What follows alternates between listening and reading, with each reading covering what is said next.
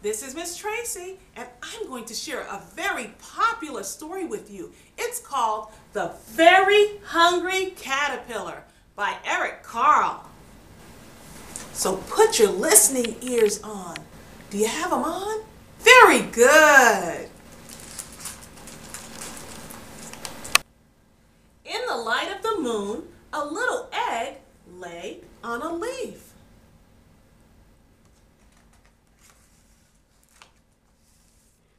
One Sunday morning, the warm sun came up, and pop!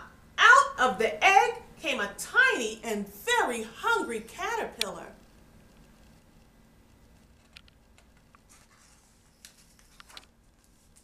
He started to look for some food. On Monday, he ate through one apple, but he was still hungry. On Tuesday, he ate through 2 pears, but he was still hungry.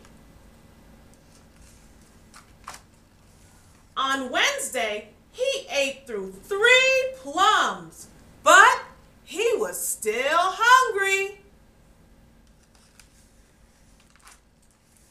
On Thursday, he ate through 4 strawberries, but he was still hungry.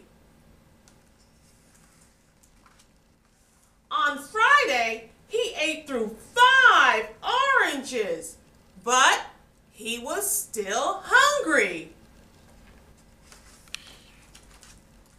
On Saturday, he ate through 1 piece of chocolate cake, 1 ice cream cone, 1 pickle, 1 slice of Swiss cheese, 1 slice of salami, 1 lollipop, 1 piece of cherry pie, 1 sausage, 1 cupcake, and 1 slice of watermelon. That night, he had a stomach ache. The next day was Sunday again. The caterpillar ate through 1 nice green leaf, and after that, he felt much better.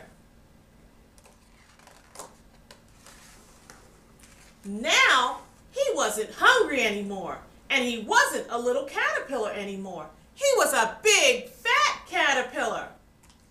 He built a small house called a cocoon around himself.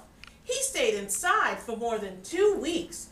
Then he nibbled a hole in the cocoon and pushed his way out. And he was a beautiful butterfly. Oh, that is the story of The Very Hungry Caterpillar by Eric Carle. Thanks for joining me. Bye-bye.